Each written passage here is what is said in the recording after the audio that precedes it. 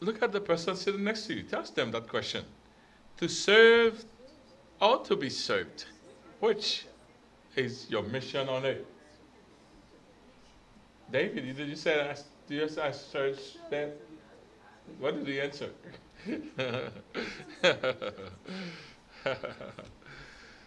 Okay. We live in an era where people wants to be served, and it has come into the church. And so today we'll tackle that. I'll read for you Matthew chapter 20, verse 26 to 28. Yet it shall not be among you, but whoever desires to become great among you, let him be your servant. Whoever desires to be first among you, let him be your slave. Just as the Son of Man did not come to be served, but to serve and to give his life a ransom for many. Amen. Father, we praise you. I praise you. I honor you. I glorify your name. Thank you so much that I can be behind this pulpit, Lord, to declare your word. And your word is holy. Your word is perfect. Your word, Lord, help us to access salvation. Your word can transform us. As I speak, Lord, and you say you change people's heart through the foolishness of the preaching. And use my predication, Lord. Use the message to enter into the hearts of each one of them, each one of us here. And help us, Lord, not just benefit from it, but be blessed by the word that has been shared. Quicken me as I speak so that I can speak by your anointing and for your glory. I pray to you in Jesus' wonderful name. Amen. Amen. So we live in an egocentric world where everyone wants to be in top of others by all means necessary. People trick, people lie, people do all kinds of things so that they can come out on top. Many come to this world thinking that everybody owes them something. You know, everybody owes you something. And so when living in a civilized country like the United States of America, that makes it even worse because you will take it for granted. If I was not born in Haiti, I probably will not be so thankful of so many services you receive in the United States of America. And so because of the many social services and assistances that we are received, that are offered to the less privileged, so we don't even know. We don't even appreciate it. You get up, you just want to be served. You know? And I used to drive school buses. Certain neighborhood, you'll see people say, thank you, sir, thank you, sir, thank you, sir. And other neighborhoods, just, just look at you and then going out. And they come in, it's like two different. One group of people think, you owe them. The other group feel, even if we pay our taxes and that you are working for your money, but we thank you for availing yourself to drive the school bus. So you see the difference? Two kind of people. So the whole town helps to pay for your free bus, but you do not know that. Your free education, like many people, when you see Haitians are very smart, but many of them have not gone up in schools. You know why? There was no free elementary school. There was no free high school. Many people, the parents can't afford the full school fee, and that's where they stop. But here, you got the free school bus, the free lunch too. Free notebook, free internet. Oh my goodness.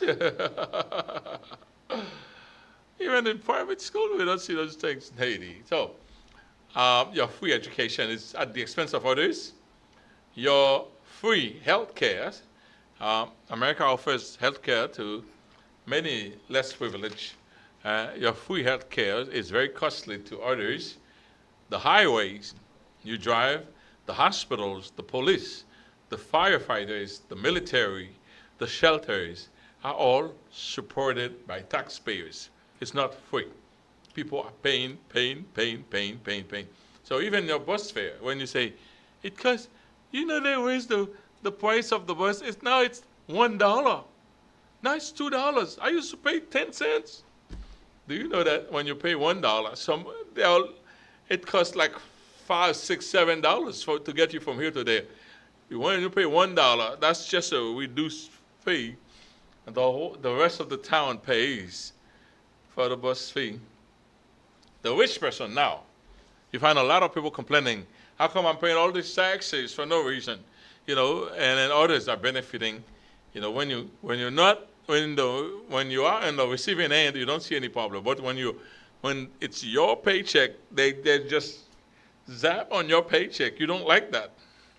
Many of you don't know that my daughter, when she started working, she kept envisioning the big pay, per hour, and then how many hours.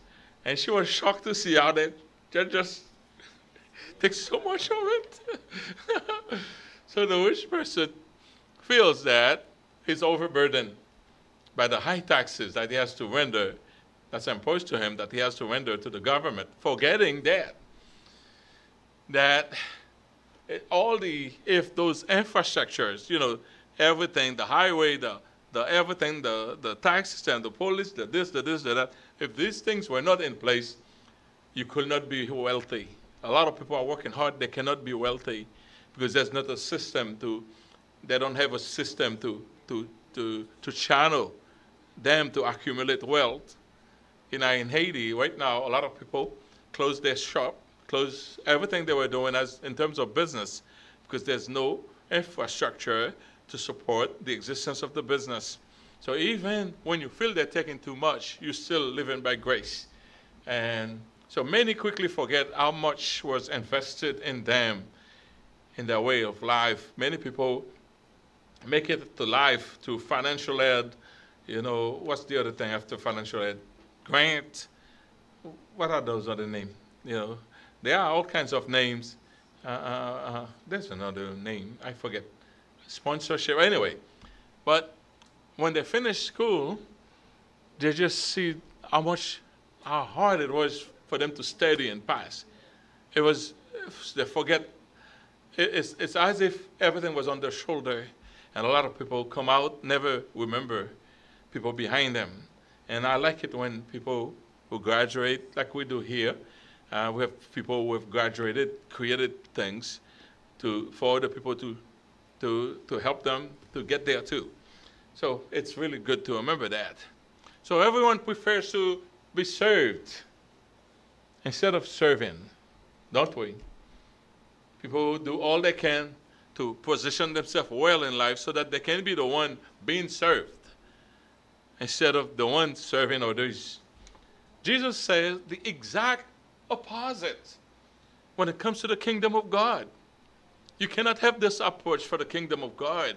In the kingdom of God, we are all servants. Can you say that to somebody for me? In the kingdom of God, we are all servants. We serve one another. We are all servants. Nobody's in the kingdom of God is on welfare. I help you, you help me. Each one of us have gifts that God bestowed upon us so that we can be useful to one another. I'm preaching so that you can inculcate the word of God. You sing, the praise, just, enrich my soul. Now I'm preaching, we're all doing it for one another. Jesus said the exact opposite. In Matthew 20, verse 26, it says, "It shall not be like that among you, but whoever desires to become great among you, let him be your servant." Servant. Church is made up of many offices, and I have people who always desire to be in the great offices of pastors making decisions, especially money decisions. People love to be in the making decisions, but I have a lot more work that I can't find volunteers for. I have the trash Every week I have to keep looking for trash. I have to clean up this yard. I have to do a whole lot of work, but I have no volunteer. But if I say I need somebody to help control other people, where's your hand? I'll have people raising their hand because people love to be served, be respected, instead of serving others. And how do we acquire, how to acquire greatness in serving of others? Because when you see a servant, you see somebody bossing you around, and then you're doing all the work, somebody's sitting there. And that's why you see when you see servant. So greatness is not automatically acquired in serving others, but the motive of your service. Why? The motive of your service must be unselfish. If you serve others so that people can look at you, so that people can take great of you, your motive is already bad. You're seeking for glory. So many venture in business with one M and one M only to make a big profit, to make a lot of money as possible. For example, most of the great and successful enterprises we see that sustain the ages, the ups and downs, they came to existence in order to fulfill the need of others. Okay? Let's say you're somebody who knows how to cook. And you wake up in the morning, you see a bunch of people rushing to go to work. And these people didn't have time to prepare a proper breakfast. And that burdens you, like people are eating junks because they don't have time to prepare breakfast. They're rushing to work. And you say, let's say, such a burden, because of it becomes such a burden for you, you decide that you're going to wake up earlier than the rest of them, and you're going to prepare a nice, complete breakfast, the kind my wife gave me in the morning. She gives me so much breakfast, I must tell you. But it has to be complete. She said the breakfast is the big food, is when you should really eat the big food. And then she'll give me a big food in the afternoon too, but at noon. So I don't know when do you eat the small food. But she really wants you to eat well in the morning. And my belly, sometimes, anyway, let's talk about somebody else. And you wake up early, and you say, I'm going to make a breakfast affordable. I'm not going to charge them too much. I just want enough to keep it afloat. And you start that restaurant, and instead of charging them $10, you charge them $4.50 or $5. And with $5, somebody was walking around with a complete meal for breakfast. Are you following? Okay, now, and the word get out of town, the word get out of town, and all of a sudden, the word get out of town, people start coming to your restaurant. Come to a restaurant. Before long, you have to hire people to do, because everybody's finding out that you're doing such a good job. And after a while, your single restaurant is not enough. The word get out in other town. Now you have to have not just one restaurant. You have one here, one there, one there, one there, one there, and it becomes a franchise, and you actually make a lot of money. But because you are trying to make so much money, but you are trying to alleviate the needs of others. Are you following? Now, another person,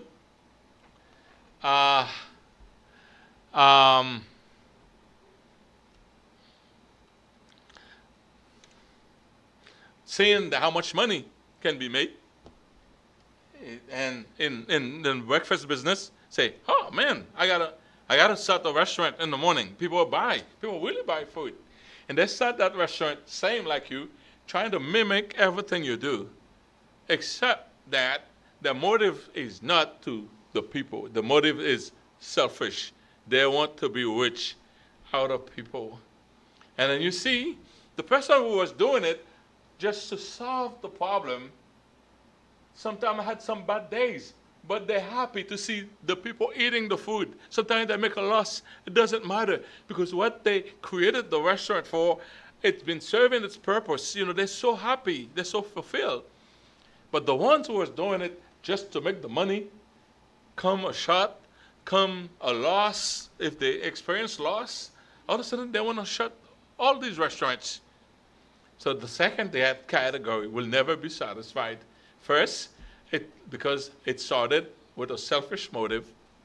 Second, the priority is not service, but profit. So for no legitimate reason, you hear that they're closing so many restaurants, so many stores, so many branches. Right now, you may have a store. I heard that a big chain of stores, market, is closing. It's not because it's not making profit, but it's not making as much profit as they would want to see. Therefore, it's no longer in existence. What about all these people who are depending on that? You live in the neighborhood. Forget them. We're not making enough money. Just close it.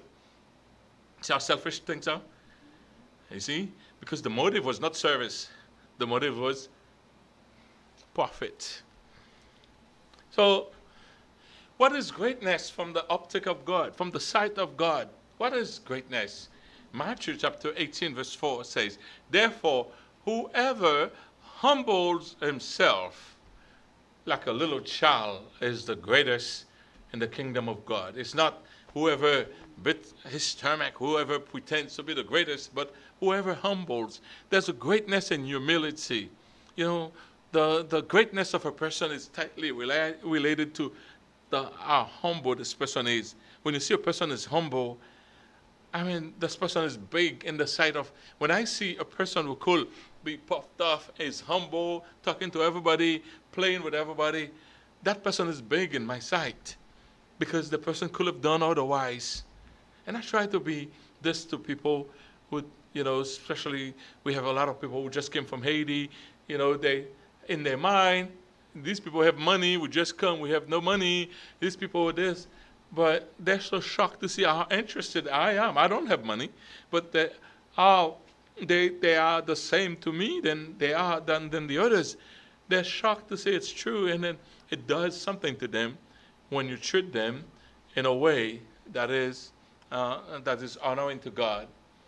In Matthew chapter 23, verse 1, you know what God says? Whoever is the greatest among you shall be your servant. You know, some teams, they hire the workers. Are you there? I don't see anybody. Some team hire the workers, and I mean they have the players, and they have another guy that nobody talks about. Which other guy that nobody talks about, that part of the team that travels with the team all the time but doesn't play? The water guy. Okay? You don't think of much, okay? The water guy. We don't need him. You need the water guy. What if you don't have a water guy? You're going to die. Out of this, he goes there, make sure the water is there. If I say, who wants to be a water guy? Who wants to be a water guy when you go up? Nobody will say yes. I know these two, they don't want to be water guy. You want to be the players, right? The players making the big bucks. Okay. But chances are, you know, you're probably not going to make the team because there are so many talents. And you will never get the traveling, the free hotel, the free days. Because if you're not a player, you don't want to be part. You know, nobody fires the water guy. Nobody blames the water guy when the team loses. He's got the security. His job is secured. See? But if it's not there, people can die on the field just because of water. See? It's indispensable. People don't know how indispensable, but this guy is indispensable. He keeps the team going. That's what he does. And the Bible says, whoever wants to be great among you, let him be your servant. I have people, the other day I was saying that to my wife. They, when we see what's important, what's not important, and I don't want to be too specific, but there are people who are indispensable to this church that they don't pray, they don't preach. There's one person I'm thinking right now who's indispensable for the church, who doesn't do all the things, who doesn't give the biggest money. This person avails herself to clean this place every single week without ever asking for a dime. Every single week. Sometimes you feel she's so sick to do it. She just barely can stand. She's doing it, and the place is always smelling good, always looking good. This person even come to our PM church sometime. This person is more indispensable than a pastor. A pastor would just sit in church doing nothing.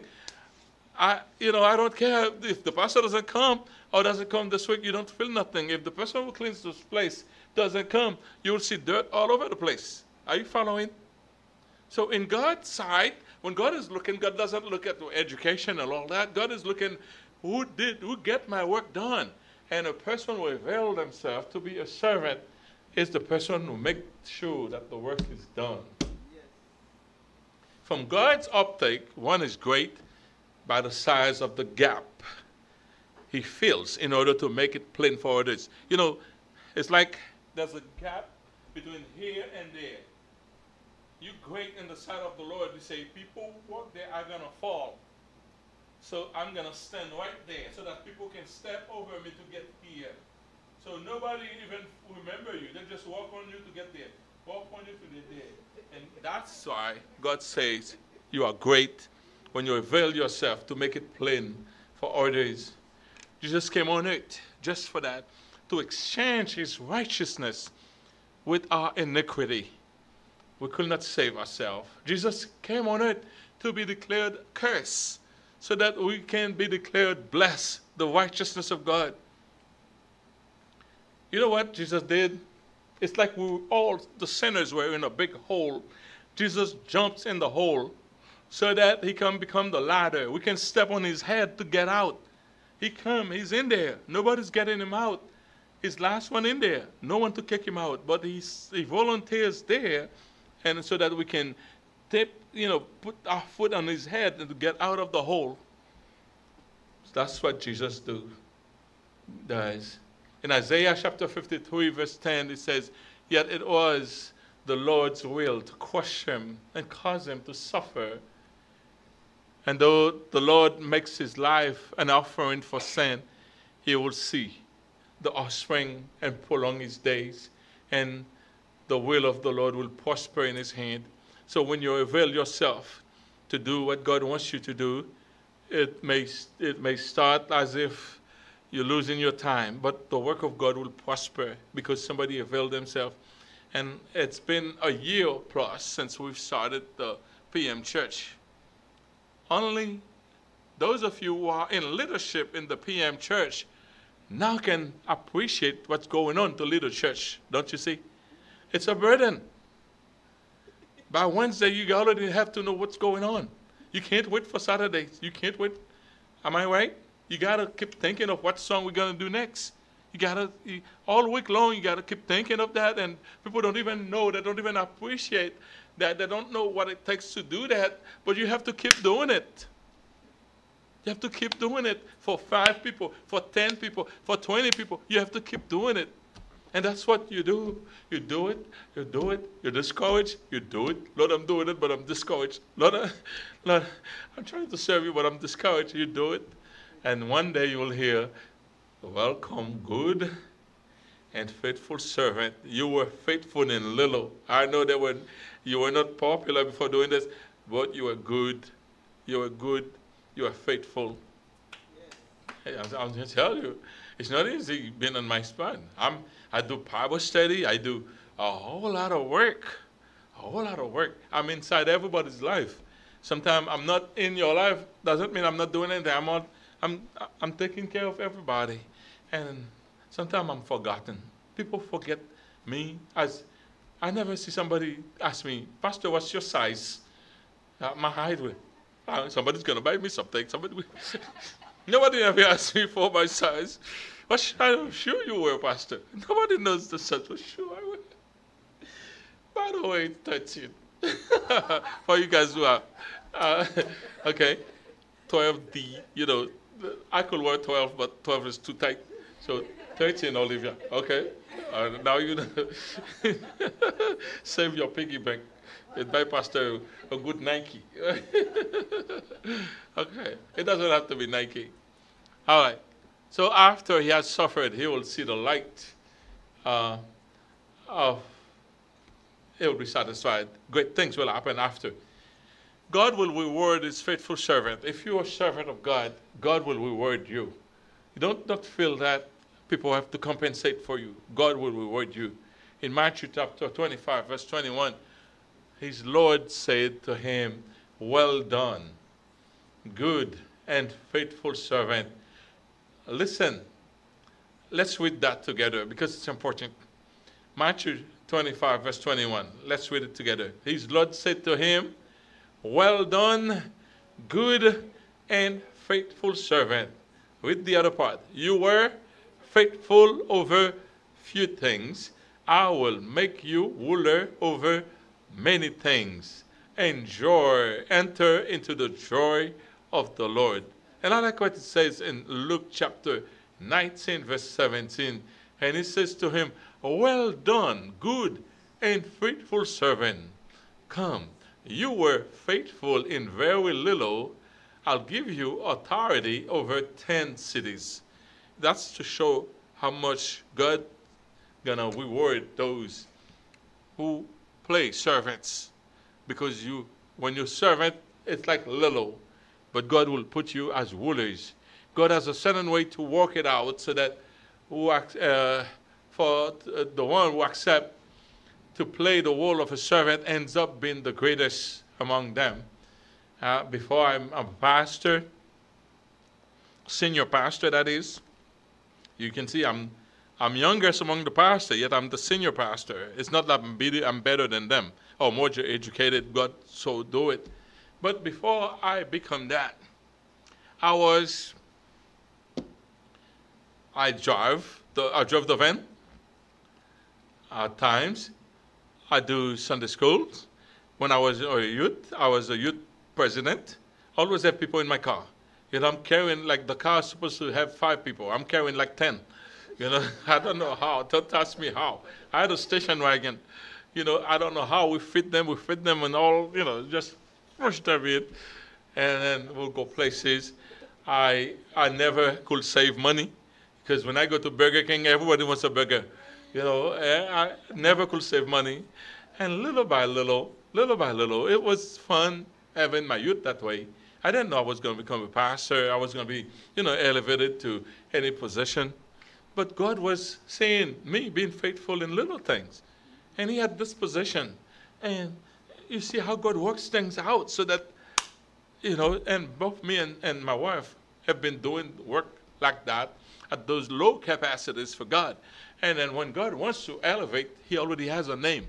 Somebody who already has a track record who's been working not for glory, but just to get the work done for the love of God. So the work of God is in great distress right now because very few want to shoulder in to carry the load. Very few people want to carry the load. So we've become mere consumers instead of servers.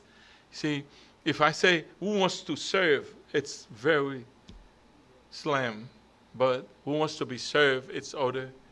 I find that the greatest volunteer group you can get is from age 12 to 18. You know, like that's when people want to. But after 18, they get used to money.